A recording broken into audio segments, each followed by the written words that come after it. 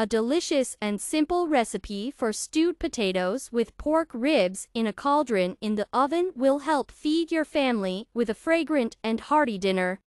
I don't know about you, but I really like pork ribs. They are so delicious and juicy, and potatoes turn out to be moderately fatty and insanely delicious. We will need simple and affordable products.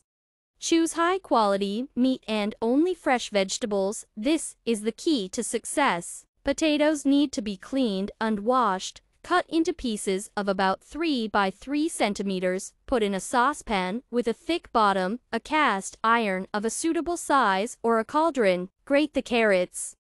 Add salt to the contents of the cast iron. Add bay leaf. Cut the onion into half rings and put it in a cauldron. If the ribs were frozen, they need to be thawed. Add salt and ground black pepper to taste. Fry a little on both sides in a frying pan. Put on potatoes in a cast iron. Add water, cover with a lid. Send it to the oven. The temperature in it should be 200 degrees.